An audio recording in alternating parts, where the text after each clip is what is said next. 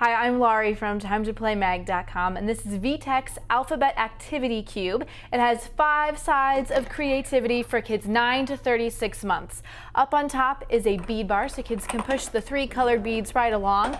Then we've got great double-sided letter blocks for stacking. And you can also use these letter blocks here on this main side, which also has volume control and a switch for changing between play mode and learning mode. And we can place this block right in here, and it'll tell the letter sounds, the letter name. You'll hear different songs and phrases to go along with that. You can also press the piano keys to hear notes. You can touch the animal number buttons to pretend to make phone calls to the different characters that you see.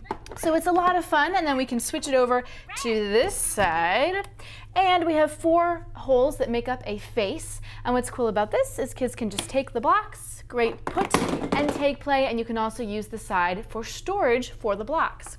Then we'll flip it around again. And over here we have some sliding toys, a bird, a flower, a window, and you can turn the butterfly wing back and forth to turn the gears, and there's a great mirror for babies to see themselves in as they play.